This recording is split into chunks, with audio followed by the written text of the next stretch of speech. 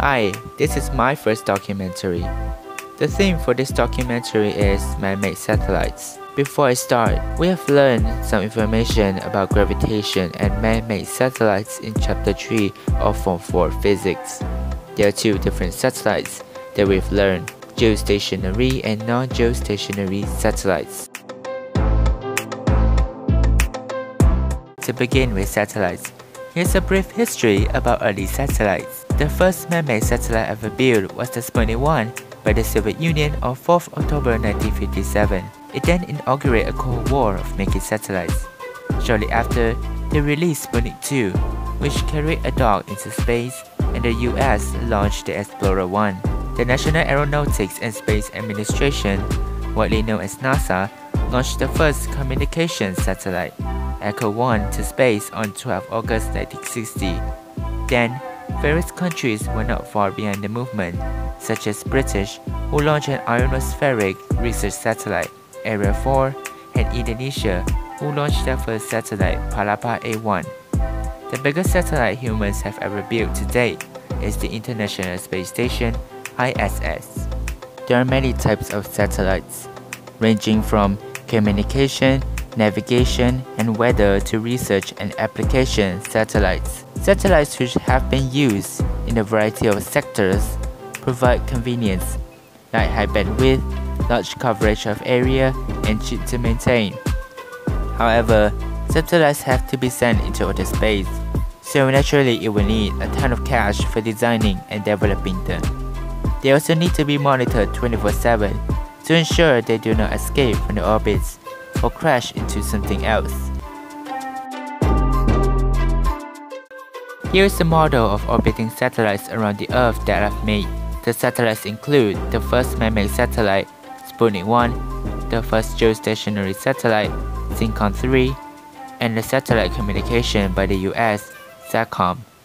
This model is used to show satellites that have been sent into space orbit around the Earth while the Earth rotates itself. The model also manifests satellites' communication in the outer space with the Earth is totally possible. Furthermore, there are a few examples of physics law shown in this model as well, which will be stated later. The model can turn, which is made possible by a DC motor and a battery attached to the bottom. Here's the model functioning.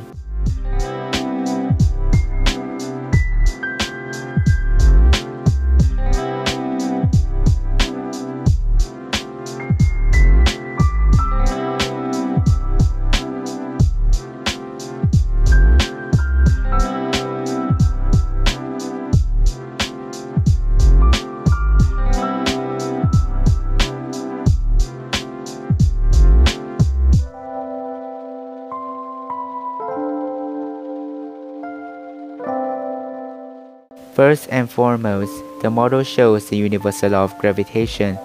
In this case, between the satellites and Earth exists gravitational force by the formula F equals to Gm1 and 2 over r squared.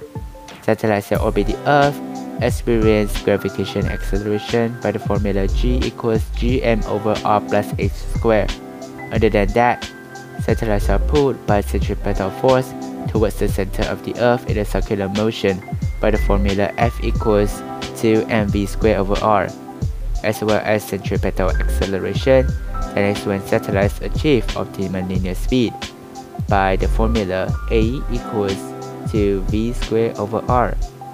For Kepler's first law in this model, the satellites now orbit the Earth as one focus, in an almost elliptical orbit. The Kepler's third law can be used too, that the square of the orbital period of satellites is directly proportional to the cube of radius of the orbit. Because there are 3 satellites in this model to compare with, the formula T1 squared over T2 squared equals to R1 cubed over R2 cubed can be used. Besides, linear speed of satellites can be calculated using V equals to square root Gm over R. So, there we have it, my documentary about my model of orbiting satellites around the Earth. Thank you for watching, and bye.